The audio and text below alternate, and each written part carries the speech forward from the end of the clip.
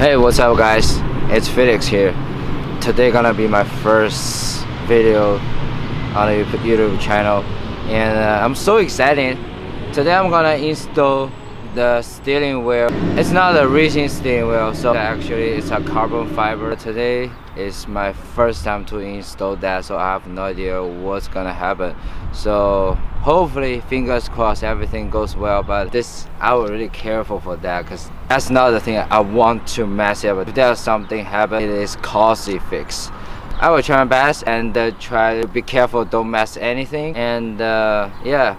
So the first thing right here, you really don't want the airbag doing some stupid things. So the first thing, remember, take off the connection on the battery.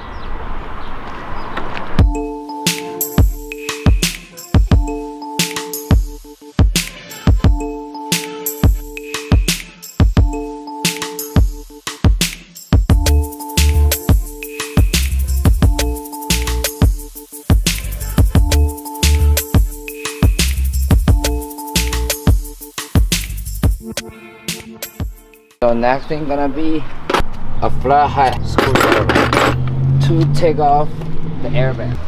For my car is a 2019 GT86, so maybe there's something a little bit different. So I'm trying to find out where the hole is. Finally, I found out we should take off the plastic. You're able to see there's something right here. You just use a screwdriver right here and then pop, and the airbag pop it up. Yeah, and then right here it's the same.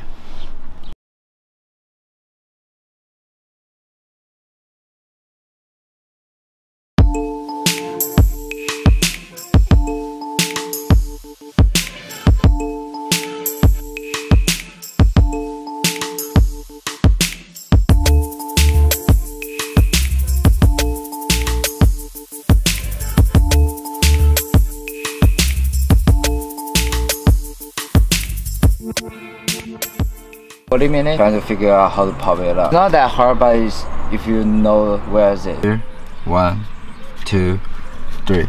Because my car is a little bit different. It's 2019, so it's not like, oh, there's 3 holes and you can just use a flat head to pop it up. It's not that easy. I don't know why. For this kind of version, it's just so hard to remove it. Now we can go to the third steps. Use 17 millimeters to remove the middle nuts. Oh, okay, yeah. Don't remove the nuts entirely, because you don't want to smash on your face. Another thing to mention is be careful for the clock spring. Otherwise, it's gonna be a costly fix. Alright, steering wheel is coming off right now.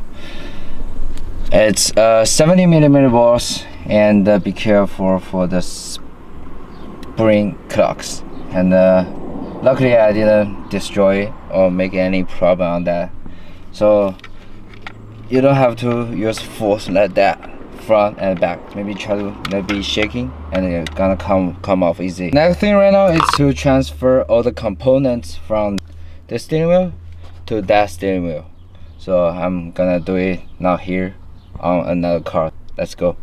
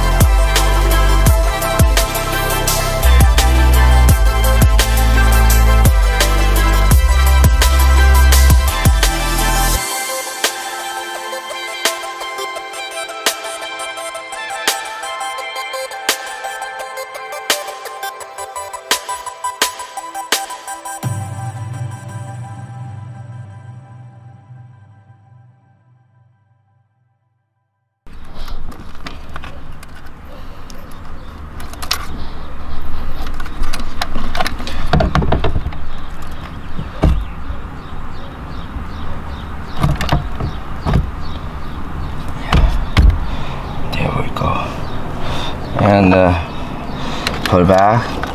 17mm knots. And okay. Thank you, assistant.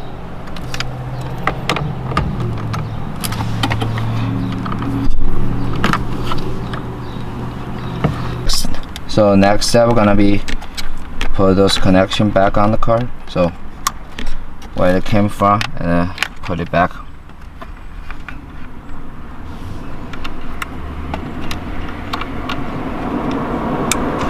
With enough force, and try that.